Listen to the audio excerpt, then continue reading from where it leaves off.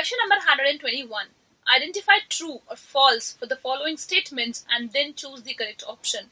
Statement A. Mosses along with the lichens are the first organisms to colonize rocks. B. Protonema is a creeping, green, branched and frequently filamentous stage of liverworts. C. In gymnosperms, male and female gametophytes are present within sporangia located on sporophyte. D. In brown algae, gametes are pear-shaped and bear two laterally attached flagella. So choose the option by stating the statements which one is true and which one is false. So statement A. Mosses along with lichens are the first organisms to colonize rocks. This is very true statement. Why? During Xerac succession or Xeroceo, the organisms which colonize the rocks are the lichens along with the mosses. So this is the true statement. B. Protonema is a creeping, green, branched and frequently filamentous stage. Yes. Of liverworts? No. Of mosses. Protonema is a filamentous gametophyte. It is a gametophytic stage of mosses, not in the liverworts. C. In gymnosperms, male and female gametophytes are present within sporangia located on sporophyte. Yes, sporophyte is the main plant body in gymnosperms, and female and male gametophytes do not have independent existence. They are present within the sporangia located on sporophyte. So this is again true. D. In brown algae, gametes are pear-shaped and bear two laterally attached flagella. This is also true in case of brown algae or the Phaeophyceae. The members have motile flagellated gametes and the gametes are pear-shaped and bear laterally attached flagella. So this is again true. So A statement is true, B is false, C is true and D is true.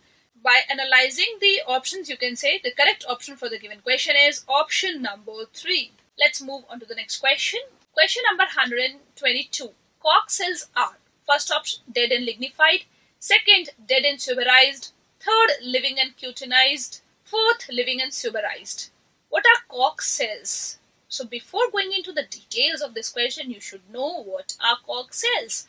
You may be knowing about phelogen. You must have studied, or your teacher must have taught about phelogen, which is the cork cambium. Cork cambium is the secondary meristem formed by the dedifferentiation of the cortical cells in the stem. So this cork cambium cuts off the cells on both sides. Towards the outer side it forms the cork cells, and towards the inner side it forms the secondary cortex. These cork cells, they have deposition of suberin, they become dead and suberized. So the correct answer for the given question is option number 2. Let's move on to the next question. Question number 123. What is wrong about trichomes? Option 1. They may be secretory in some plants. Second, mainly help in preventing the water loss due to transpiration. Third, they are usually multicellular.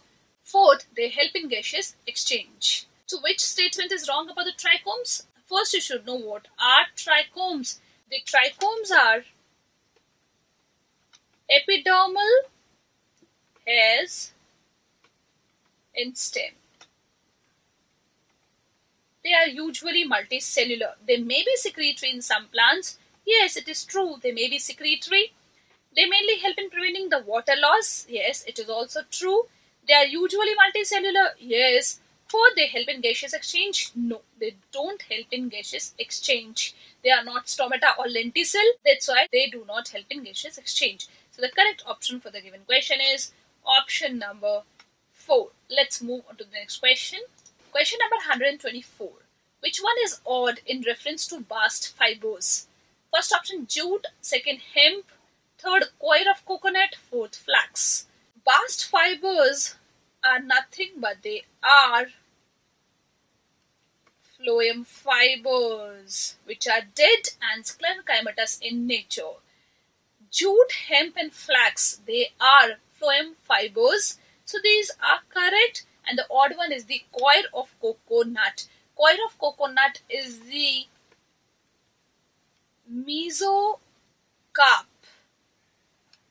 It is the one of the layers of the pericarp. It is the mesocarp, not the bast fibers. So the correct option for the given question is option number 3. Let's move on to the next question.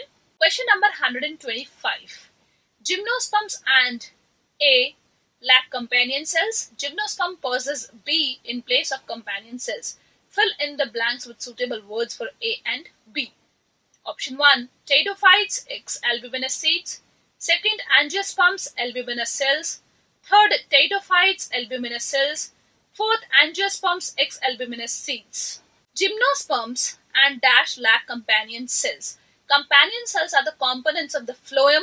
They are present in only angiosperms, not in the gymnosperms and the pteridophytes. So companion cells are present in the angiosperms. So option number 2 and 4 are ruled out.